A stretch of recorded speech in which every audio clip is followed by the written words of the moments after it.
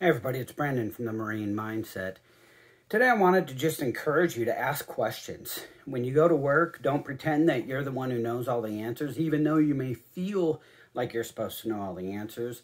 When you're next to somebody and you're sitting down and you're just having a conversation, ask some questions of them. Be genuinely interested in the people and the things around you and watch how your life gets richer. Ask lots of questions and don't be afraid of the answers. There's a story about a guy who's walking with his son, and his son's asking him all these questions.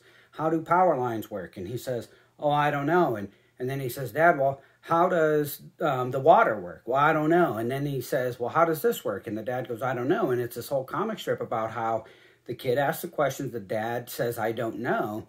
And then the kid says, sorry I asked so many questions, Dad. And the dad says, well, don't worry about it. That's how you learn things.